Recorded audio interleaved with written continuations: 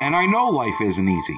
It hasn't ever been, it never will be. And God will lay you low because more often than not, you gotta get out of His way. You gotta get out of your own way to create what you're looking for, what you want, to become, to have, to do more, to have better, to live the life you wish you were living. And I speak from experience with that. I mean, He had to lay me low so I could get out of His way, so I could get out of my own way, so He could give me, so He could grant me the wishes, the prayers I kept wishing for.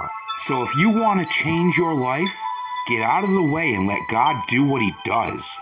This has been Sunday Devotionals from Overcomer Coaching with me, Coach Jason Welch. Welcome. Music provided by.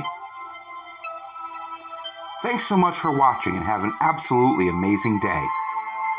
Don't forget to subscribe.